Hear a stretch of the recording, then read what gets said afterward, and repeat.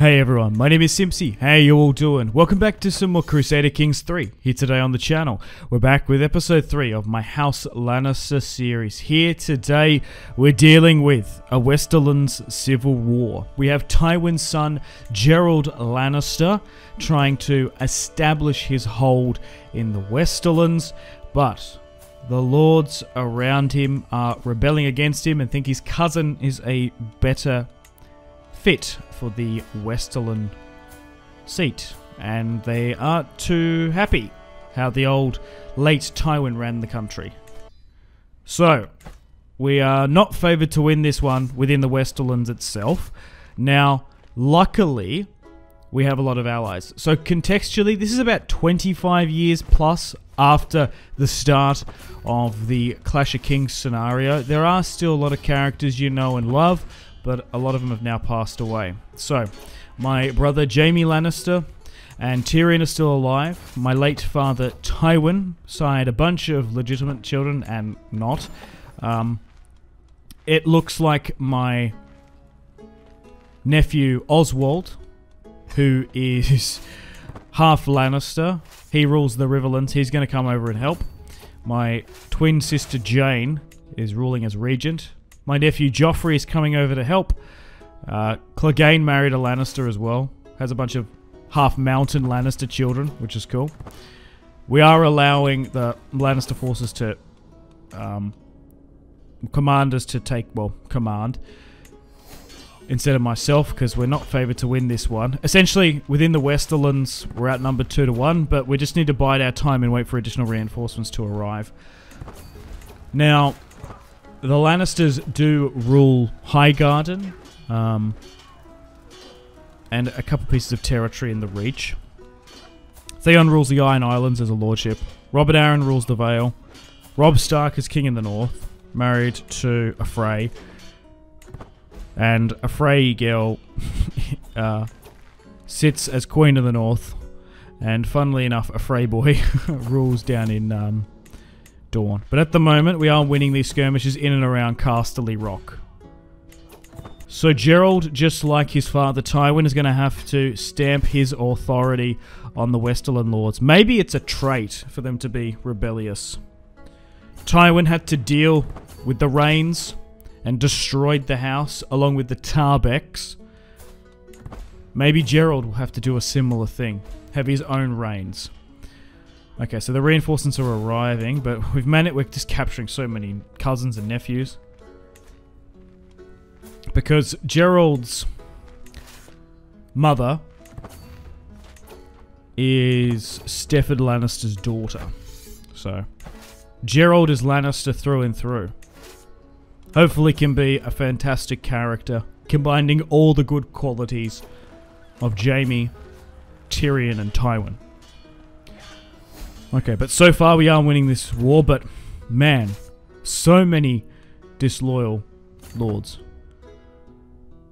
As the Tullys are going to arrive under my twin sister's command ship. Ooh. Come on, we might need to go help out the Tullys there. We've pinned them down though. But we are winning in the Westerlands. It's just so hard and rugged, this area. We'll try and get the endorsement, but I don't know if it's going to work. Gerald is married to Marjorie of House Tyrell.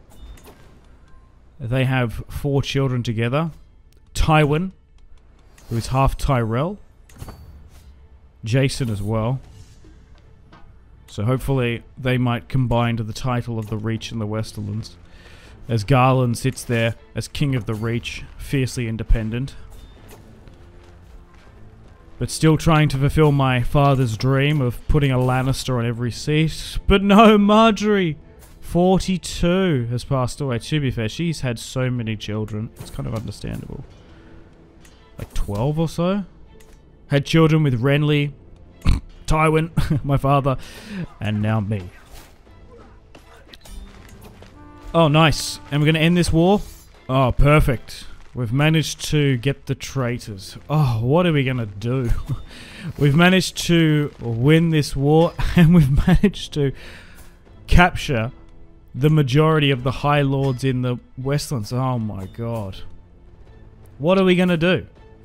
Do we do a gameplay perspective or do we do a role play? Because, like, what would the son of Tywin Lannister do? I think you know what the son of Tywin Lannister would do. If the West, like, more than half of the lords in the Westerlands rose up in rebellion. Titus Brax, the head of the house, who was one of the main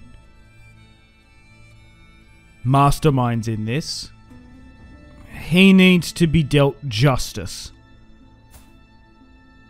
I don't think his children should pay for the sins of his father, but if there's any of them of age that are knights, they probably should be sent to the war. So Titus Brax will be ended. Quentin Bainfort will be no more.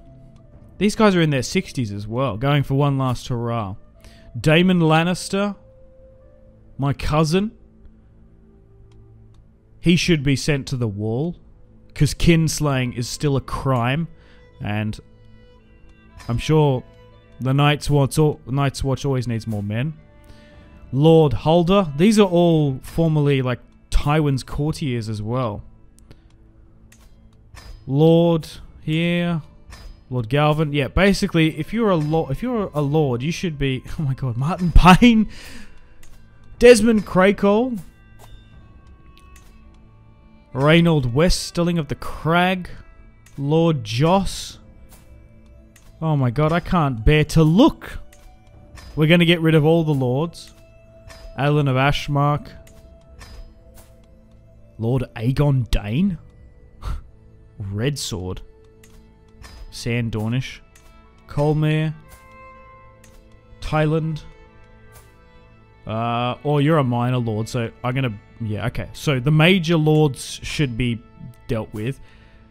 I feel kind of bad for the lowborn. They should be either banished to the wall or go to Essos. Probably negotiate your release. So essentially, like Alan Brax here, he's 17. He was doing what his father commanded, but he was a traitor and a collaborator, so he should be sent to the wall. So we'll sort by major lords get ended, their sons get sent to the wall, minors get either sent to Essos or banished to the wall. Lord Emery of Goldmarch should probably go. Alright, there is just so many that we had to go through. We're still waiting for some of them to get accepted, so maybe send some of these guys to Essos. But that means there's going to be a whole new generation of lords that are like Gerald's age. Interesting. Okay. Now, we are going to get a lot of bad relations, but I think from a roleplay perspective, that's good. Lionel the Strongbow. We had to get rid of you too. Alright.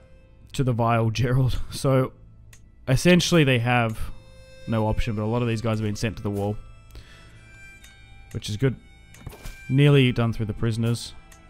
Others being banished to Essos. But a new restructuring has happened. And the Night's Watch is getting a new flux of volunteers, I suppose. I'm surprised they backed. Yeah, so Alan Brack, 17. Now at the wall. I wonder if any of these guys will become Lord Commanders in the end. Okay, so we do have Queen Sarwyn of the Reach. So she's a Stormland. It's like, why has she got a Durandon crown? I could recruit her. I think keeping her imprisoned might be a good idea, though. 47, lowborn, Faith of the Seven. So Garland didn't marry a noble woman. And we've still got his children as well. We could potentially use them. Because we're essentially trying to combine the Reach and the Lannister hold. The greater Reach, as it were. Maybe we can even recruit them. Yeah, they're willing to accept. Because they were under Tywin's guest ship, you could say. Okay, so a lot of new lords. Edmar Crakehall. Dennis Plum. Yeah, as you can see, all new lords. Tomard got away somehow. Andros Brax now rules, 23. But I don't know how long for. My piety is down the drain. We're going to have to bring in new courtiers, and Gerald is going to have to live with the consequences of this. His brother's 52, and Tyrion's not going to have a claim. He probably would help Gerald now that Tywin's dead. If Tyrion had another brother, maybe he would be able to mend his relationship. Tyrion the Septon. That'd be so funny. And then who else do we bring in? Let's go with Marshall. Lord Cedric Wheel. Or Lucen... Oh, maybe go with... No, let's go with you. Alright, so Gerald's now single. So, he has 4 children with Marjorie. So, all those kids are going to have claimants of the Reach. Do I try and marry him into another line? So, I could marry Gerald to one of Robb Stark's children. So, Princess Sienna is 17. She's half Frey. So, he might be more inclined with that. Because Joff, my cousin, my nephew, sits the Iron Throne. And my sister rules from Riverrun. Robb sits in the north by himself. Does have a son. Sansa has 4 Baratheon children. Brandon and... Oh, Rickon joined the Wall. Joined the Night's Watch. Went to the Wall, joined the Night's Watch. Jon is dead, along with Benjen. We'll see if that gets accepted. And it has. Nice. Stannis still says he's king in the in Dragonstone. Still LARPing. Has some children. Oh wow, actually Shireen has a bunch of children. With who? Just a random Stormlander. And another line here. Okay, so Stannis' line. That's a cool coat of arms. A ferret.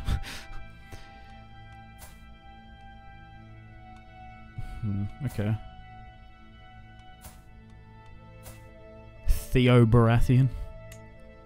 Then there's Robert's children. Well, in quotation marks. Malcolm is probably the last real Baratheon anyway. Okay, we've stacked up a couple more titles again, so it's probably not a bad idea to maybe give some of those out to my legitimized full brothers. So we've got Tyget and then Titus. So we've got the Lordship of Ashmark. And we haven't got Castamere and stuff as well. Alright, so maybe I give my brother Tyget. Yeah, the High Lordship of Castamere. He can have that. But that kind of turned into the heir seat like Dragonstone. So Lancel is one of my half-brothers. So we've got Titus here. And then we've got Yerlin. I can't legitimize Lancel. Let's grant Titus the title of Triarch. Like, I think it was House Tarbek's old seat. Oh no, Jaime Lannister, my brother, has died at 60 years. My half-brother. Oh, Yerlin died too. Son of Tywin and Marjorie. We've managed to get a bunch of old artifacts from my older brother Jaime. Tyrion's still alive. So we've got Ashmark to give out to. We could potentially give that to Tyget, maybe? Because we asked Joffrey for Ashmark, didn't we? Because we took that from Marbrand. He's married to a Baratheon girl. One of Renly's daughters. And let's put the Maester Ormond here. I can officially ask for a pardon from my nephew King Joffrey, the Storm of Baratheon, married to Sansa Stark. They've still got a bunch of children. And my dear Kingsman, we're going to grant your request. So, Gerald has been pardoned by Joff. Oh, finally, I've had a child with Robb Stark's daughter, Sienna. She's half Frey. And I'm going to call him Jon Lannister. There's actually a ancestor we called Jon Lannister already. The Black Lion. So we might press his claim in the north, Jon Lannister's. The Battle of Thorn Hill. With vivid memory. When I managed to win a battle against Joss Rivermont. Yeah, that was the civil war we had in the Westerlands. But so far we've managed to solidify Gerald's reign. Okay, so we've managed to inherit Leafy Lake from Pascal in the Border Reach territory that we managed to take. As you see, like there's these 3 Lannister banners in the south. We should be able to give that to maybe my half-brother, Lancel Lannister, or Lancel Hill, son of my father Tywin and the Wet Nurse. A secret has been exposed. Tomard the Proud Sterling, Nora Linster, maybe she's of Lannister descent. This guy was one of the main collaborators in that civil war, but I think he got away with it. Tyrek is no more. One of my cousins. Oh, hang on. Lord Donald, the Black Swan of Red Watch, has declared his lordship independence. And, okay, so this gives us an opportunity. We could betray Joff. At the moment, he's actually been a relatively stable king. So I don't think I want to betray my nephew, but you never know, a couple generations down, we might declare ourselves a free and independent kingdom of the Rock. It just depends. Joff is nowhere near as sadistic or cruel as he is in the books, so only time will tell. We could betray him, or his future children. We're still focusing on the Reach, more or less. And as Gerald is married to Marjorie Tyrell and has a bunch of Tyrell, half Tyrell children, we're still trying to combine the Westerland and Reach throne and essentially make it the Greater Reach. Okay, we should be able to deal with House Swan here, who has decided to rebel in the Dornish Marshes in this border Stormland, Dornish, Reach territory.